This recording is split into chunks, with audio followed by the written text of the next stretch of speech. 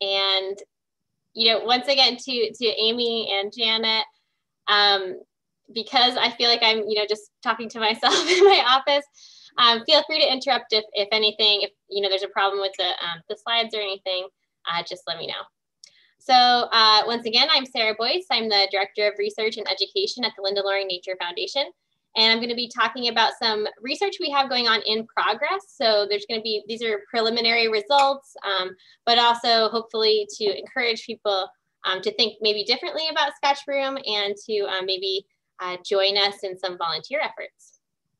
So before I go too far, I do want to thank a funding agency. So the New England Botanical Club, I was fortunate to get a small grant from them. It's the Mehrhoff Botanical Research Award. So not only is it helpful, obviously, for research, but also I knew Mehrhoff. He was one of my mentors botanically when I was in graduate school. So it's an honor to me to get his award, or the Botanical Research Award in his name. And so Les did teach me everything, or almost everything I know about invasive species. And so with that, we're gonna get started. So I'm gonna be talking a lot about tonight about invasive plants and non-native plants. So I thought I'd start with our definition. So, and by definition, I mean, this is the definition that we use as the Nantucket Invasive Plant Species Committee, which I'm the co-chair of. And this language is similar language to what's used at the state level to define invasives, although it gets much more in depth. So a non-native is a species that's unlikely to have arrived at a place without human assistance. So not species that naturally seeds come new to an area from nearby. It's a species that came with human assistance. And then invasive plants are plants that have established non-native species that spread with negative impacts. And by negative impacts, there's three main categories. There's economic impacts, impacts to human health, and ecological impacts. And just to go over those really quickly about what those examples of those harm might be. For economic, we talk about how much maybe the state spends in invasive plant control. The US currently estimated costs are about $20 billion a year. It can be impacts to specific industries, for example. Human health might be individual species that are toxic, but oftentimes it's things like this example where we know that, we know from research that invasive shrub populations are host to higher tick densities. And obviously ticks are, cause human health harm. So we're another reason to not like invasive plant species. And of primary concern for me as a working at a land trust and managing a property, I'm interested in the ecological impacts, where invasive species can crowd out natives, be harmful to native insects, birds, wildlife, and rare species. So that's why you shouldn't like invasive species. And so in the interest of kind of combating or fighting invasive species, we think about when is the best time to manage them and when is the best time in the cycle of an invasive species to decide that they're invasive and kind of work on them. And what I mean by that is we have this figure that's, we call it the invasion curve. So when things are kind of early on the invasion curve, there's like one or two plants that are new to an area. They're in very low abundance.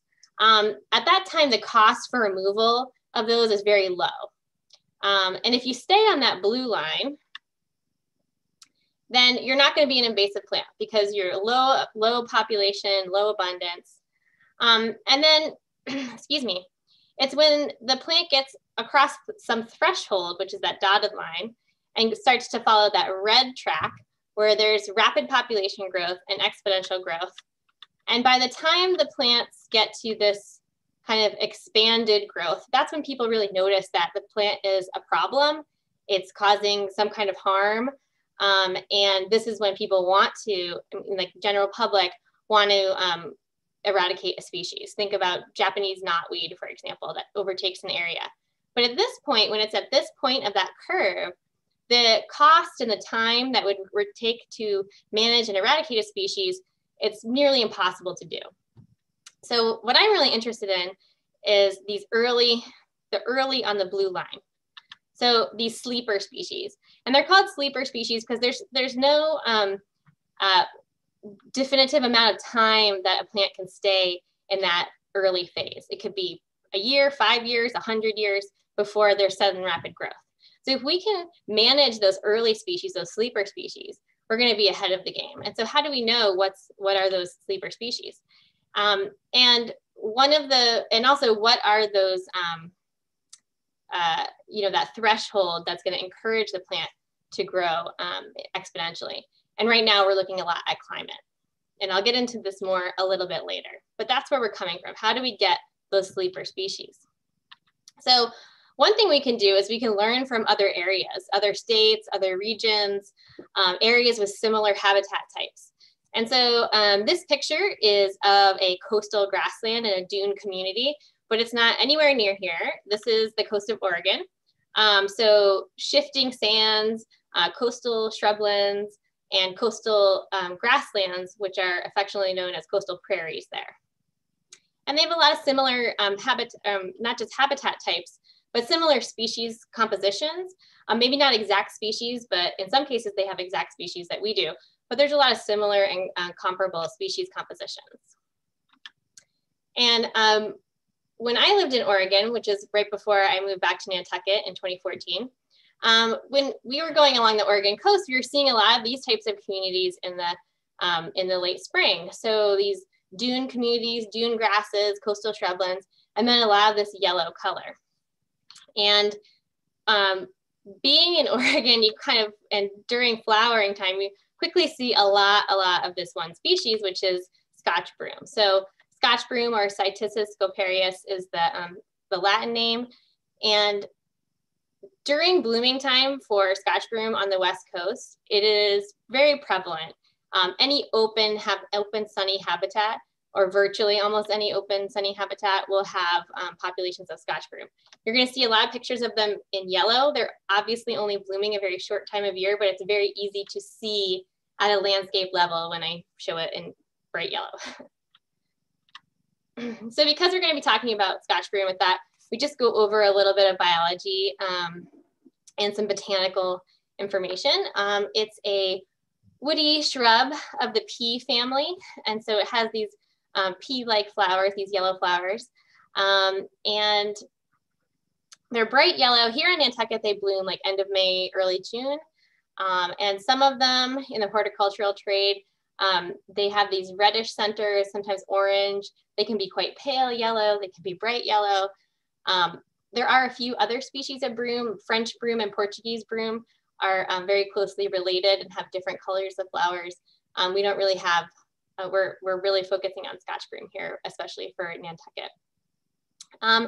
And they're semi-deciduous, which I think is really interesting because if you look at the picture on the left, there's the flowers, but you also see a lot of the little, the leaves. And in the fall, these leaves all fall off. But when they're being semi-deciduous, the leaves fall off, but the stems remain bright green. And so you can see from this ridged stem picture, which is a close-up, the main stem actually stays green and photosynthetic throughout the winter. So it's constantly photosynthesizing. The older parts of the shrub might be woodier and lose some of that green bit, but a lot of the plant is still photosynthetic in the wintertime. Reproduction, so some of this is from the Oregon Invasive Species Council, where they've done a lot of research into reproduction and seed output of the species. So they reproduce at a relatively young age, about 2 to 3 years old, which is about 2 to 3 feet tall. We have kind of shorter Scotch Broom, as a lot of our species are stunted. They have ballistic seed dispersal, which I will show a little bit later, but basically it shoots out seeds. So if you look at the picture in the upper right, there's a seed pod that's busted open, so it's all curly. And when as the seed pod matures, it dries out, and there's under a lot of pressure. And once the pressure is released, the pod itself just busts open, and it can shoot the seeds up to 10 feet from the adult plant. So that's great if you're trying to, disperse your seeds further. And then from there, seeds can be just dispersed by animals or wind or water or anything. Seeds have been shown to persist in the soil for at least 5 years, but as much as 20 plus or 30 plus years. And the seed banks, so the seeds that remain in the soil, can be more than 2,000 seeds per square foot. So if you have an adult plant that's producing seeds, thousands of seeds every single year, those can remain in the soil at great densities. And so here's a picture of a little seedling too. So in thinking about where, this is a map from EdMaps, which is the Early Detection and Distribution Mapping Service. So for the United States, this is the main invasive species database. And so it's great to look at individual species that we have here and where else they occur. And so looking at it by county, we can see heavily invasive in the Western states. In Southern New England, along the coast and parts of the Mid-Atlantic, it's found as well. When we kind of drill down into Oregon and get an idea of the invasive potential of where it already is invasive, you can see these, the red bits are occurrence point information. They're kind of aggregated because of the type of map, but you can see they're in the tens of thousands. So outside of Eugene, there's more than 7,000 records for Scotch Broom. There's like almost 3,000 up here, 4,000.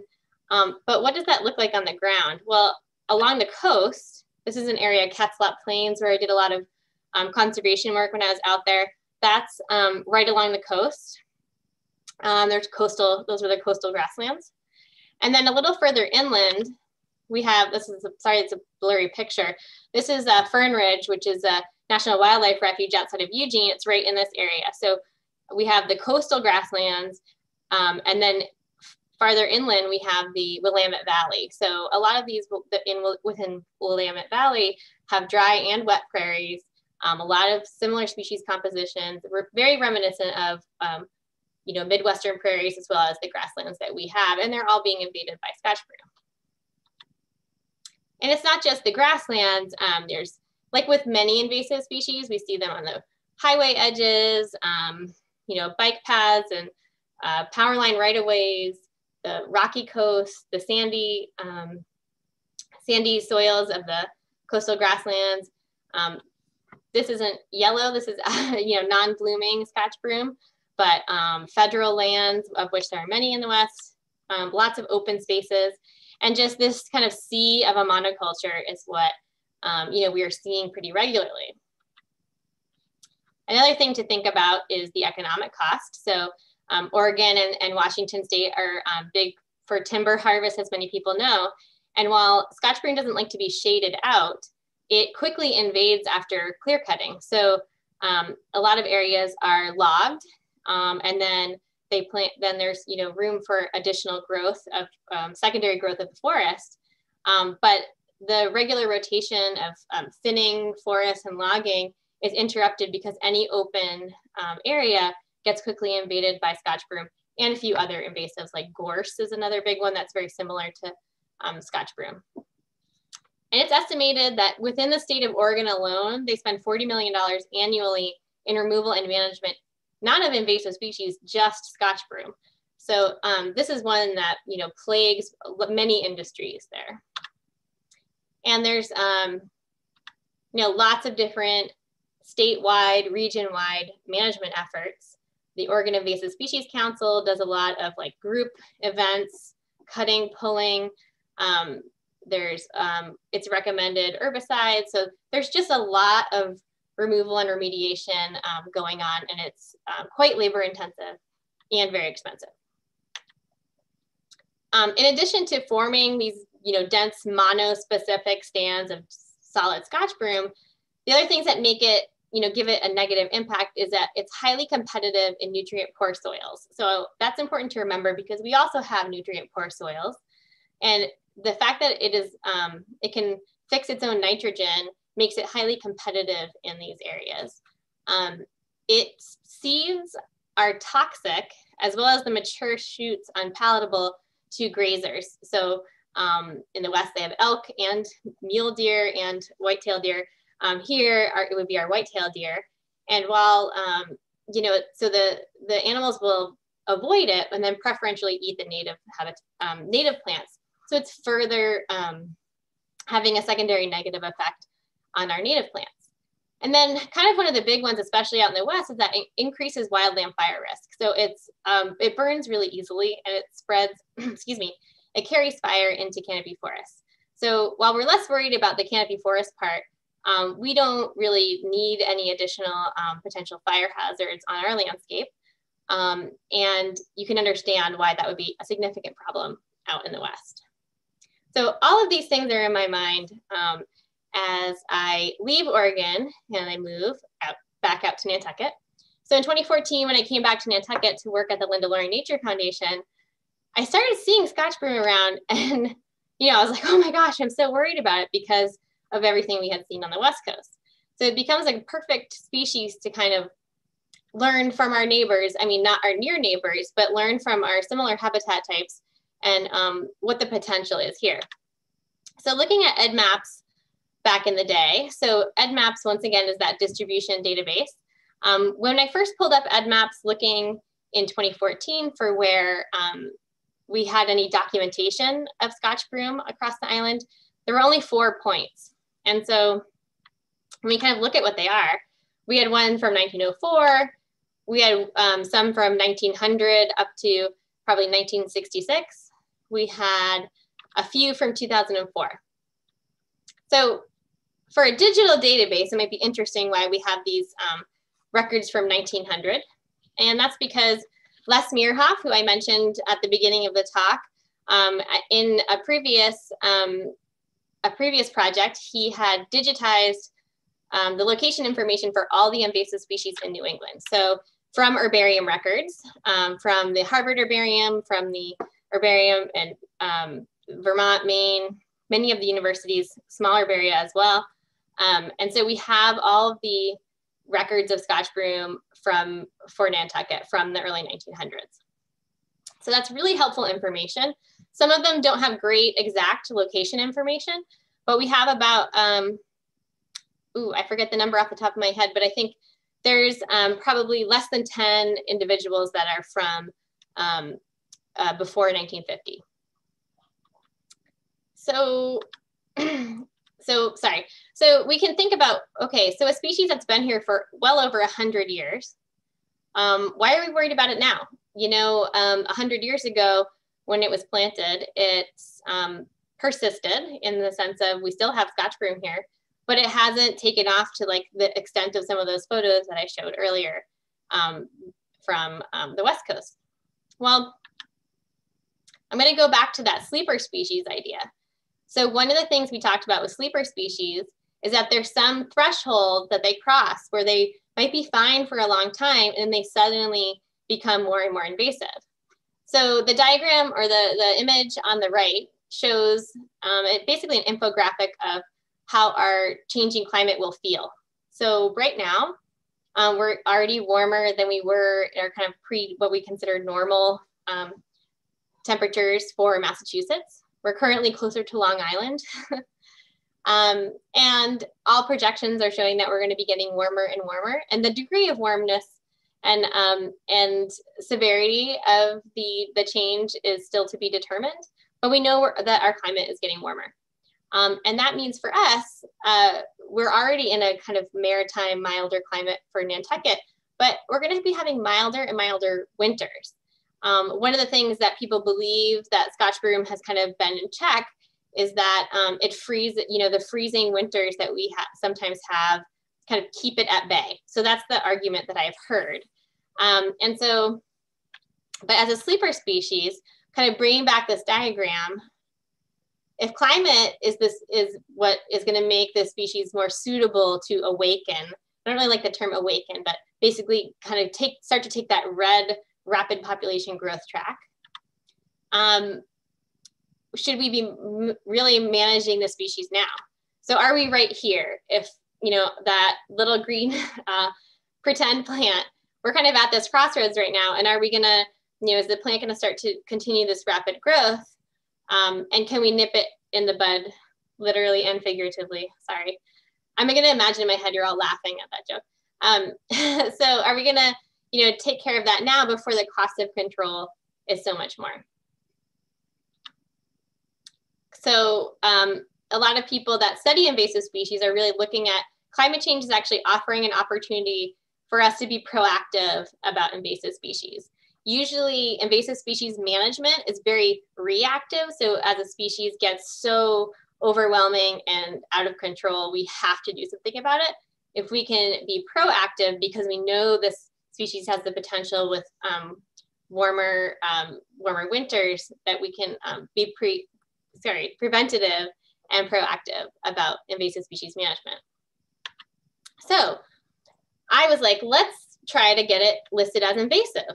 So the Massachusetts Invasive Plant Advisory Group, or MIPAG, is our state advisory group that officially lists plants as invasive, likely invasive, potentially invasive. And it's kind of the first step in a lot of this proactive management or management of a species, because to be officially listed will not only stop the horticultural sale of a plant, it prevents the plant from being transported across boundaries. And then it also encourages people generally to no longer plant the species and hopefully eradicate it. So that's kind of the first step. I did find that actually this species has come up for review several times with MIPAG, and it currently states that the current evidence does not show that it is spreading rapidly from cultivation, or that it's outcompeting native species in Massachusetts. So this is a picture of Scotch Broom in the dunes, and this is actually from Provincetown. So this is the Provincetown sand dunes. I don't know when this picture was taken, so I'm not sure if it's ever been managed or not, but I feel like this is reminiscent to me of some of the highly invaded areas on the West Coast. So, I am cautious about this. So what are the criteria then that they're using to evaluate? So first, it has to be non-indigenous to Massachusetts. So we know that it's not native. It's native, I forgot to mention this, it's native to Western and Central Europe. So it has to have the potential for rapid and widespread dispersal and establishment in minimally managed habitats. So we know that they actually, the advisory group really emphasizes minimally managed habitats. So basically, not just a garden, it has to escape cultivation and move outside into these, kind of open spaces. It has to have the potential for dispersing away from the site of introduction, so getting itself out. So it has to be able to spread by seed or rhizomes or however the plant spreads. And it has to have the potential to exist in high numbers away from the intensively managed artificial habitats. So that's kind of another way of saying it has to escape cultivation. So wherever it was planted, it has to kind of escape away. So I was like, I can do this. I'm motivated, I'm concerned because of where I had seen it before. And so I feel like this is an opportunity to, put some study into action and try to do some of this documentation. We know it's here, and so let's start monitoring it. So we started our Scotch Broom project. It was sort of unofficial that for a while I talked about it with people, and I would record locations, and I know that the different conservation organizations have monitored it in the past on their properties, but we really wanted to look island-wide. And so our first goal was to map all the locations of Scotch Broom that we could throughout the island. And so the survey area is the entire island, but we're really focusing on public accessible areas. So like bike paths, roads, open spaces, trails, and basically as much as we can of the island, but avoiding like personal property and homes. And we really want to target and specifically emphasize open space and minimally managed habitats. And then we want to document the presence of reproduction, so and seed dispersal. So that'll be seed production, seed dispersal, any seedlings present that we find. So those are kind of the different types of documentation that we're looking for. Excuse me a sec. So how we do this is, it's really all about mapping, and I've mentioned EDDMAPS a few times. EDDMAPS being the Invasive Species Distributional Database. And they have a number of different apps. And for our New England area, the Outsmart Invasive app is the one that we use. It is free and easy to use. It does take quite a bit of memory on your phone, so to think about that if you're interested in downloading it. And our state, the MIPAG, the State Advisory Group on Invasive Plants, uses the records in EDDMAPS. So that's what they're looking at for documentation. So we use EDDMAPS to document species. And at the very least, like the most minimal information we need is you go to a Scotch Broom plant, you record the location, and you take a photo for documentation. And you can take a photo in the app, or you can take a photo and then upload it later to the app. But basically, we just need documentation that Scotch Broom, that you know what you're talking about with Scotch Broom. There are independent verifiers for the island. And so anytime anyone takes makes a EDDMAPS record for an invasive species, verifiers get an email and they can specifically verify that plant is the one you say it is. So these are verified records. In addition, I'm collecting information on the evidence of reproduction, as I mentioned before, and then noting any other potentially impacted species. So, and this is just done in the notes section. So this on the right is a picture of what the phone interface looks like when you're taking a record. And so aside from noting reproduction, if there's any rare species nearby or any other concerns, that can be added to the notes, or if the species is if that individual plant is managed at some point too. So what I'm going to be showing next is kind of what we know so far. So, excuse me, as I mentioned at the beginning of the talk, this is a preliminary data set. So we're still doing more work and collecting more data, and I'm encouraging people to kind of help in the effort if there's interest. So right now, so this is obviously the island, but for all these yellow dots are actual survey points. And there are 100 survey points, and each survey point doesn't represent one plant. So that's the other bit of information that's often recorded is how many, it's like the density as well as how many individuals are within your survey area.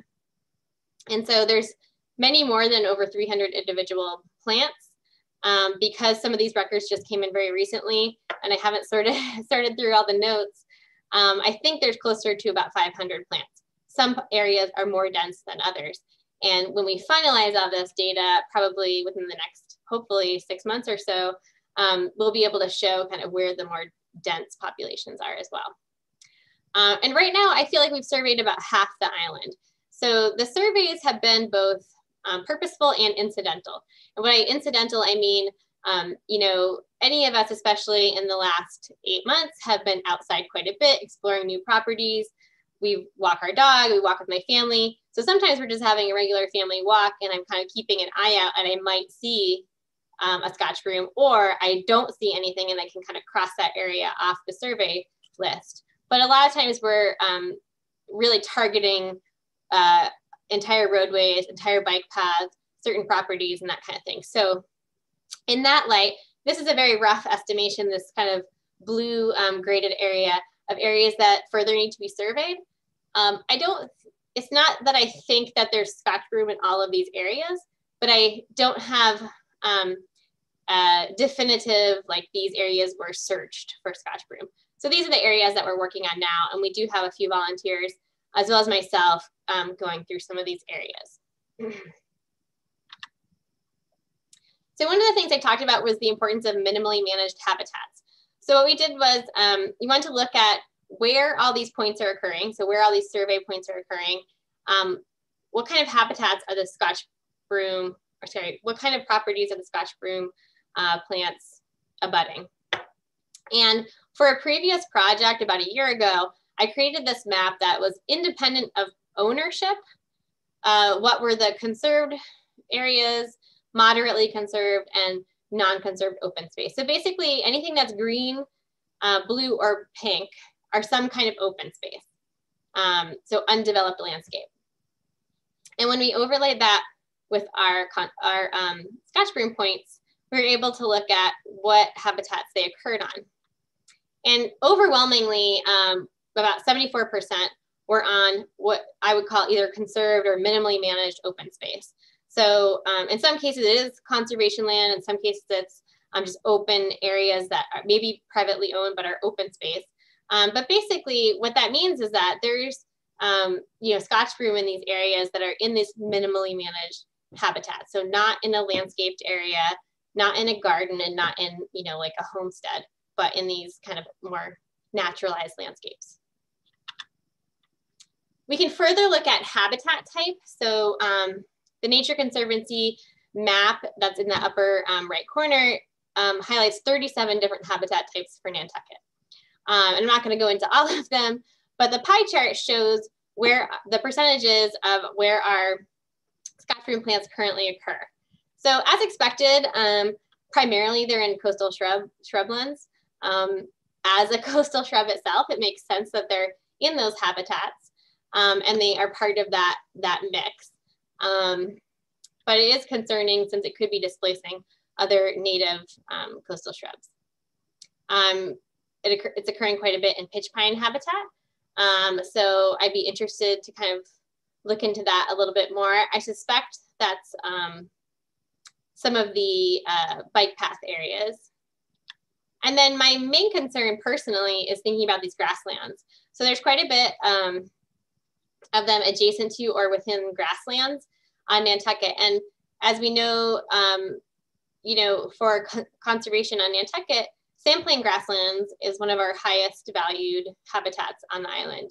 Sandplain grasslands are globally rare habitat and host to a number of rare species. So I'm always concerned or thinking about the impact of these habitats when we have potentially invasive species, even if they're beautiful. So I just wanted to have some visuals for you of what that looks like on the ground. So you can see maps and you can see figures, but what does that look like on the ground? So here's an example of a minimally managed habitat. So this is one of our walking areas, open space, and this actually is a really dense population. I think there's probably about 50 really mature adult plants here, but it's part of this mix. So there's other shrubs in here, there's forbs and grasses on the edge, there's small trees, but it's really becoming a dominant part of this landscape, and it's right near this little open packet. So this is from early fall, so I just had a close-up of these evergreen stems. There's, the leaves have already fallen off for the fall, the small leaves, and so there's this photosynthetic stems. And then a majority of the adult plants had seed pods.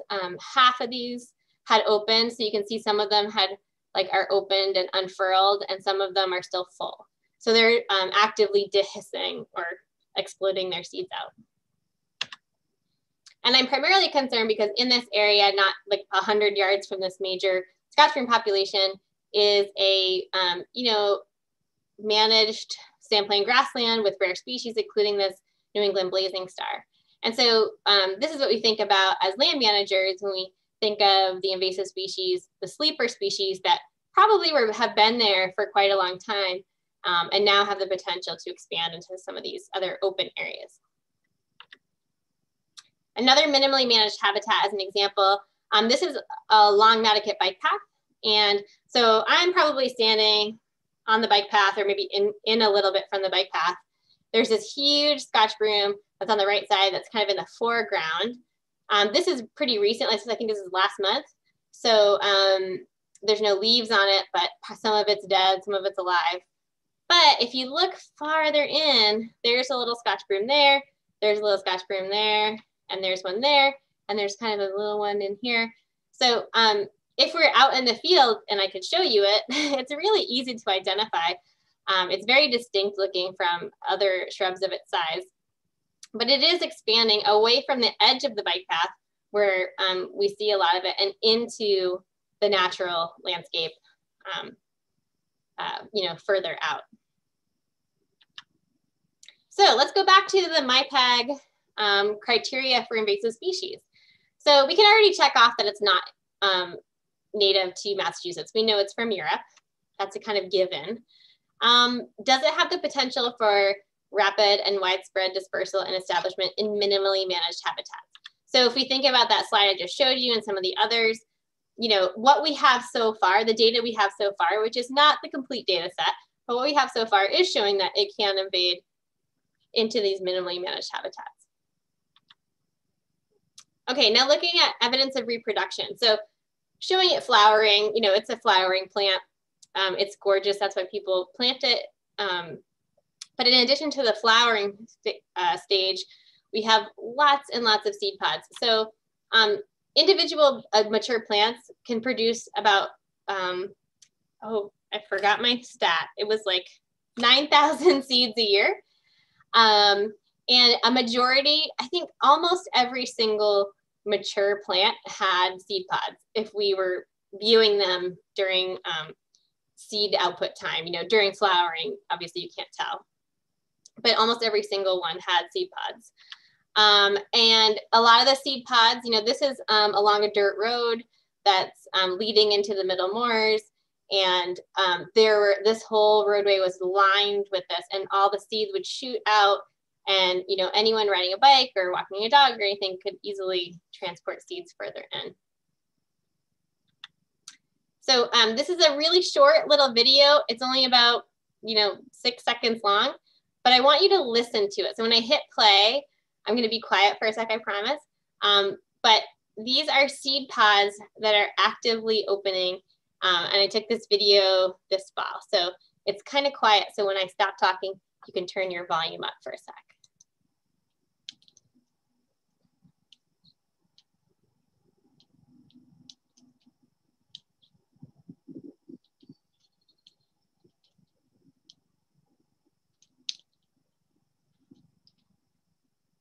So that little popping sound. So that is the ballistic seed dispersal in action. I was trying to get a video of one that was actively exploding, and I couldn't quite get it. But this whole bank of Scotch Broom was in the, you know, the beautiful sunshine. It was like late August sunshine, and they were just exploding. It sounded like popcorn. The whole place did. And they were shooting seeds everywhere. So,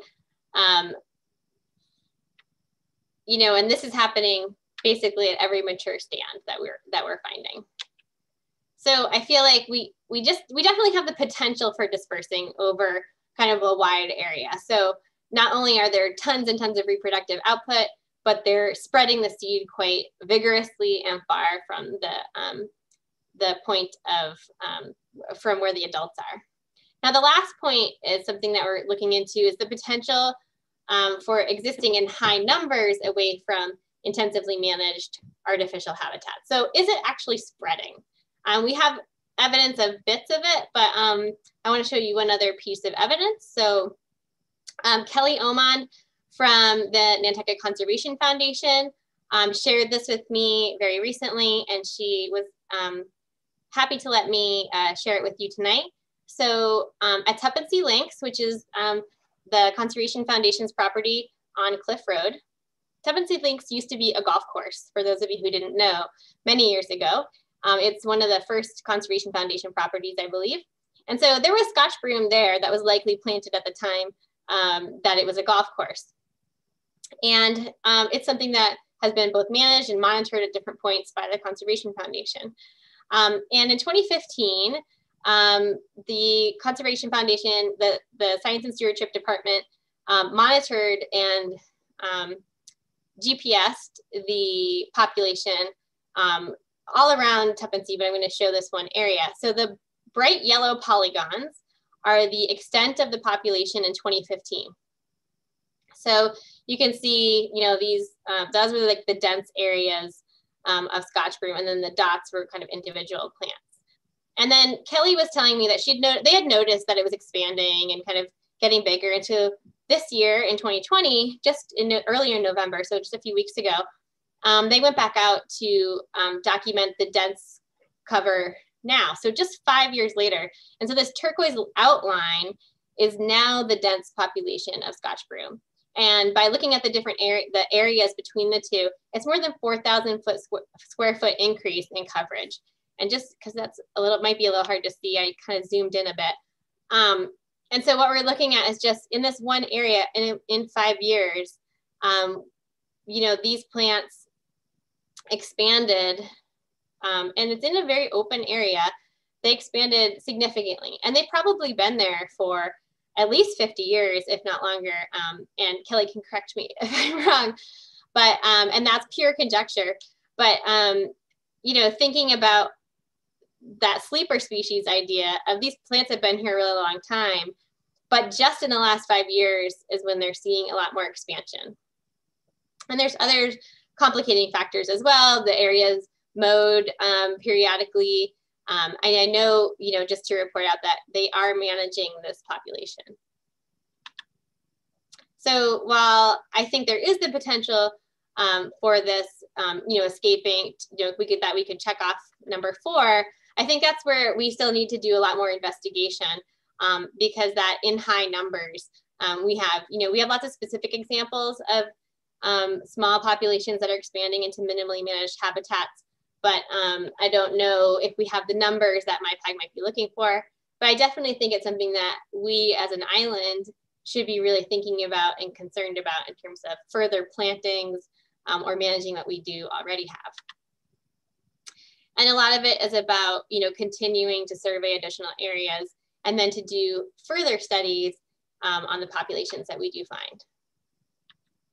So what's next? So as I mentioned, we want to complete our mapping. So I do, you know, Scotch Broom being evergreen, partly evergreen, is a really great one to work with in winter. And with COVID, we're going to be outside. You know, it's going to be the only thing we have to do is to go outside all the time this winter. So I'm going to be, you know, doing more surveys for Scotch Broom to look at reproposing to MyPAG that they consider Scotch Broom to be considered invasive. And then additionally, I'd like to do some seed germination trials. So we know that there's, you know, extensive seed output for each plant, but for Nantucket plants, how many of those seeds are viable? What's the percentage of viable seeds?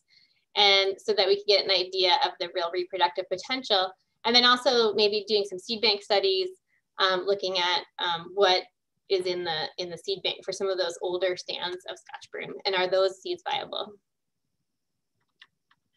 So if you're interested, at the very least, I hope you manage your castle. So if you already have Scotch Broom on your property because it's beautiful and you love it, just keep it in check. Maybe clip seed pods off after the flowering is done, and just, you know, manage your landscape. No proper disposal. So our Nantucket dump does have an invasive species dumpster. If you tell the people at the dump that you have invasive species, they will point you to the dumpster rather than the compost. Responsible landscaping practices, plant native species when possible, and then report invasive plants. So you can either use the app, which it's a great way to be active in the winter, especially, and I'd be happy to train anyone socially distanced and masked up, of course. Or if you have populations of Scotch Broom that you're concerned about that you find on any of your walks, you could take a picture and send it to me, and I will happily go investigate it for myself. And with that, I want to thank everyone for listening to me. I hope that you are made mildly convinced, or at least will think twice about Scotch Broom and other potentially invasive species on the island. And I want to thank again to the Nantucket Atheneum for inviting me here tonight. And I'm happy to answer any questions. Thank you, Sarah. We do have a couple questions. So Anne asks, actually, let me give you a minute to grab a sip of water. I realized my heat came on and I was like yelling over the sound of my fan. So I'm sorry if I start yelling. No. So Anne asks, was Scotch Broom brought to Nantucket intentionally? And if so, for what purpose? Thank you for that question. I meant to mention that when I first introduced Scotch Broom. So Scotch Broom was brought to the United States for horticultural reasons, because it is beautiful. It was brought to Nantucket, like many things that were brought to Nantucket early, both for its beauty and for its soil stabilization. So it grows quickly, like a lot of invasive species do. So if you plant it somewhere, it can, kind of establish quickly. It does have deep roots, but nothing, as extensive as like Japanese knotweed, for anyone who's tried to battle Japanese knotweed. But that's one of the reasons why it's causing such problems on the Oregon coast, because of it does stabilize the sand in some areas, and the Oregon dunes are actually shifting dunes, like they need to be movable. So so that's one of the reasons. So I think, it's like the horticultural trade, like a lot of things, it's really beautiful. And it, Amy and I were talking earlier, it does flower at an earlier time. So it's kind of at a time when it's really welcome to have that beautiful yellow color. So plant forsythia instead. Oh, so forsythia isn't considered invasive?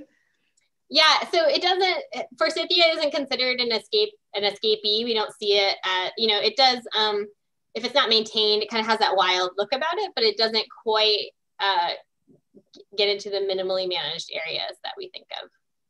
I'm happy to be proven wrong though. So we have a question from Mary, who says, every time I've looked at Scotch Broom seed pods on Nantucket, I see the seeds are being eaten, or the pods are being eaten by tiny beetles. Has your research examined whether there are local insect predators keeping the Scotch Broom from spreading rapidly? I think that's a great question. I think a lot of times when there's invasive species that kind of go crazy or proliferate in an area, it's because they don't have those, herbivore or predators to keep it in check. I haven't done any research yet on, looking at the potential predators for Scotch Broom myself. I have just started this process of looking at Scotch Broom, and first was like, where is it on the island? And then I hope to build some of these smaller projects moving forward. I think we can learn so much from our Western states, where it's been such a problem for so long. There's actually a really extensive body of research. Obviously, we have different insects and different potential predators. I think it would be really interesting to see if there are seed predators. And I think starting, if we do some germination trials, that would really inform some of that information. At the very least, if we don't know what the insect predator is, looking at the seeds, counting seeds per pod and starting to try to germinate them, we'll be able to see if any were preyed upon or eaten. Just so you know too, if anyone's ever, if you're a gardener and you look at seeds, the seeds are always multicolored. So sometimes people can look at seeds and say if they're viable or not, by what they look like, if they're fat or not. They have really variable seeds anyway. Just another tidbit. I'm curious about the name. If it's native to Central Europe, why is it called Scotch Broom? That's a good question. I don't know. It's funny because then there's like French broom and Portuguese broom, and they hybridize. And I've always wondered why, what it is about the names. So honestly, I don't hold a lot of stock in common names because common names of any plant are regionally specific oftentimes. So one great example locally is our tupelo trees. So we love our tupelo trees. They're Nyssa sylvatica, squam, gorgeous trees. If you go to Martha's Vineyard, they do not call them tupelo trees. They are bung trees. So bung trees and tupelo trees are the same thing, but people can get confused. They're also called black gum. Yeah, so it's just like common names can be very tricky sometimes. Almost more like a nickname than anything. Yeah, yep. All right, let's see. All right, to what extent is cultural significance considered when evaluating a species for invasive status? Scotch Broom is a beloved part of many people's memories of living on Nantucket, especially in the 20th century. I think that's a really good point. And especially, I haven't been part of conversations where the cultural significance has come up for more recent species. Any cultural significance would be that I've seen from invasive research has been more in the like the Native American cultural heritage for species, and a lot of that was on my time on the West Coast as well. I think that people have an identity with certain species, especially on Nantucket. I mean, people love hydrangeas and daffodils. None of those are native either. Rosa rugosa is another one that is very invasive and changes the landscape dramatically, but people really like it. So I don't think it's a problem when people really enjoy a plant if you keep it in your landscape and care for it and keep it in check and maintain it. I think most of the species that people associate like with Nantucket are not native. So privet, hydrangea, daffodils, Rosa rugosa, maybe Scotch Broom. And we have so many wonderful native plants that provide so many valuable ecosystem services to our native flora and fauna. So, the Amelanchier or nantucketensis, which is our Nantucket shadbush, also flowers very early. It's not nearly as showy as Scotch Broom, it's white flowers, but it blooms at a time when there's not really much else blooming. So it provides, there's a different suite of pollinators available to it.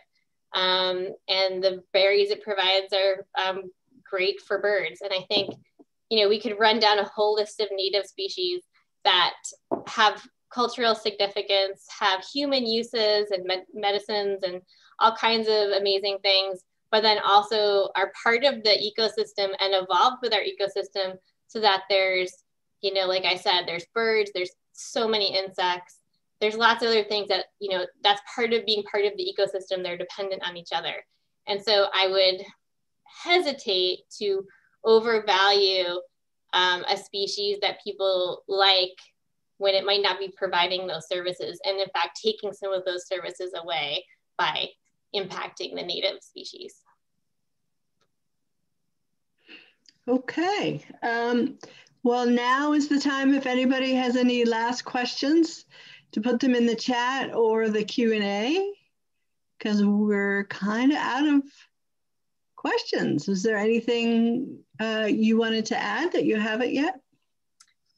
No, I'm thankful for everybody that did ask questions. My email is on here, so if you do think of something later or want to talk through any of these issues, I've worked on invasive species for my whole academic career, and so I'm happy to talk through some of this. It's really interesting, especially in light of climate change now, that we are seeing species move, and even native species that might be trying to find new suitable climate envelopes, they might be having to move. And we think about it more easily with birds or animals that can physically move, but eventually our plant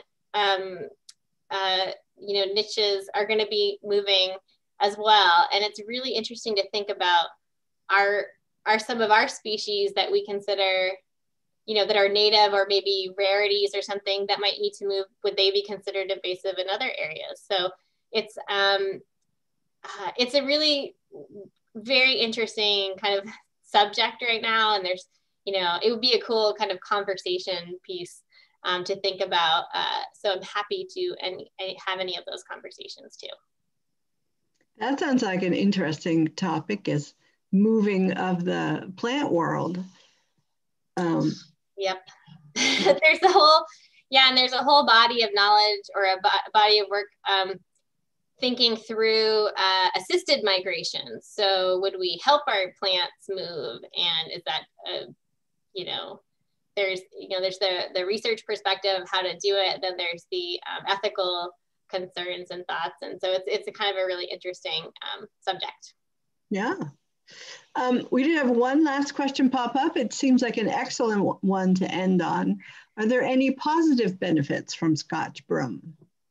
Ooh, I think, there's the positive benefit of the aesthetics. I mean, so many people really love Scotch Broom. And it is, you know, moderately evergreen. So it's, you know, kind of pleasing in the off season.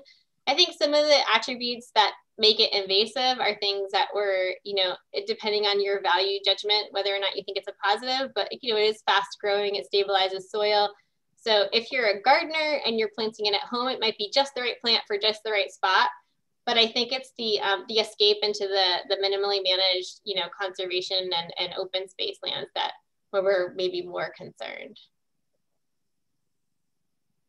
Great. But I think I'm glad you made me end on a positive. It is gorgeous. I do. That's a positive. There is a pink version as well. Is that also Scotch Broom? Yeah, I would have to look at what the horticultural name is, because there are some, you know, different variations of the flowers within Scotch Broom, but then there's like the French broom and the Portuguese broom, and I can't remember like what the color variations are of those. And then if they're hybridized, you know, I am a plant ecologist, but I am not a great horticulturalist. I have to confess. Well, thank you, Sarah, so much for giving up your Wednesday night for us. Thank you so much, Amy and Janet and Daniel, for making this possible. And thanks to everyone who came tonight. Yeah, I have Scotch Broom in my yard. I'm going to go put it in the database. Excellent. All right. Well, I think that'll do it. All right. Thanks again.